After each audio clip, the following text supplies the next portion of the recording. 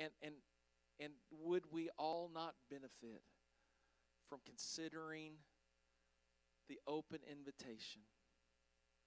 The restoration that God provides and makes available to us is better and more clean and more beautiful and more right than fresh laid tile floors, than fresh paint on the walls, than new furniture in the foyer.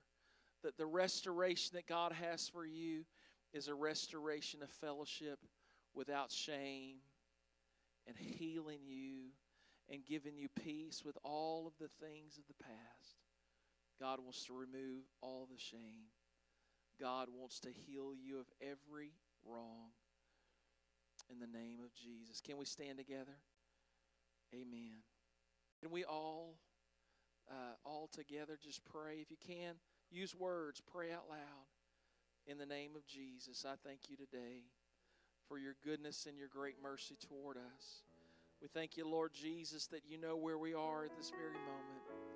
You know where we are in our headspace. You know the questions we've had. You know the fears we've had. You know the troubles we've had. You know the fights we've had. You know the bills that we've had.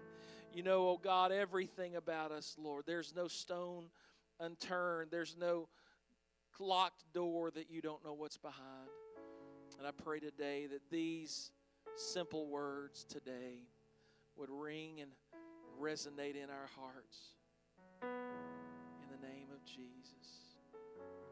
In the name of Jesus.